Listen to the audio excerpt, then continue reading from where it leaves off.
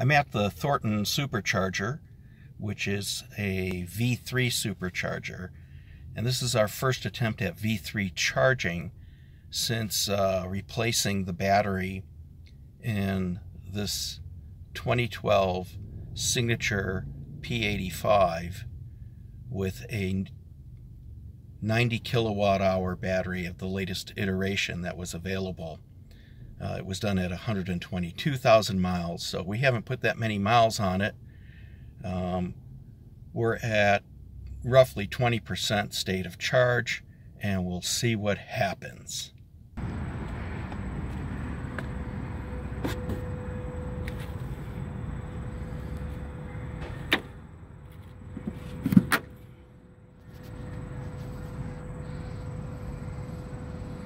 Does it like it? It's talking and it's charging. Let's see what we're doing here.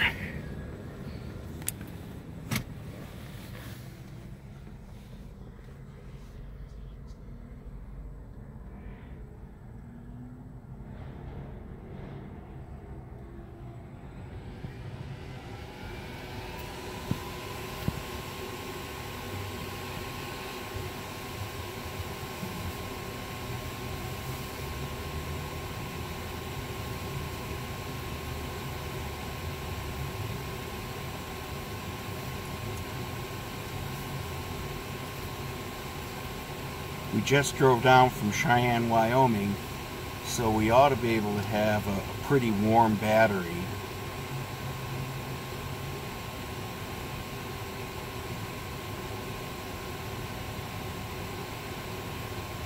I'm finding 114 kilowatts rather underwhelming for what is supposed to be a V3 capable battery.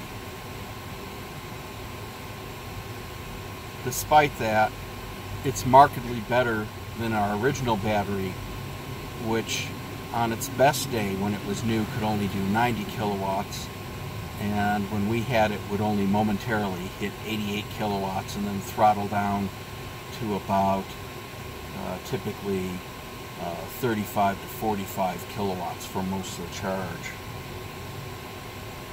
So we'll monitor this for a little bit and see how it goes. I'm going to pause and then restart.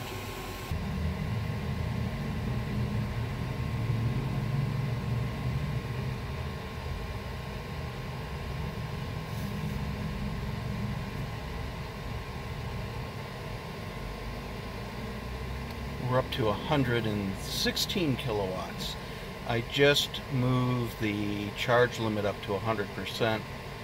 Not that I'm going to charge it to 100%, but I thought that might be limiting the charge rate some.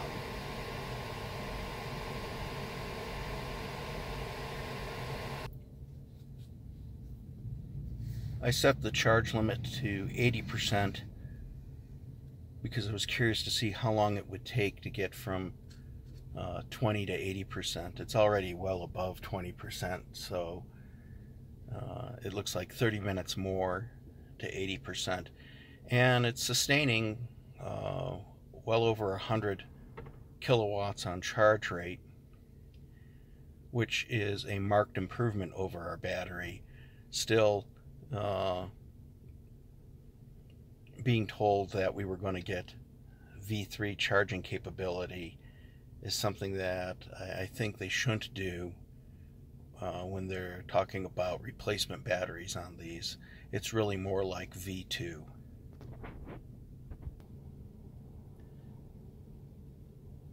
We're a couple minutes into the charge, and it's nice to see that it is sustaining at greater than 100 kilowatts.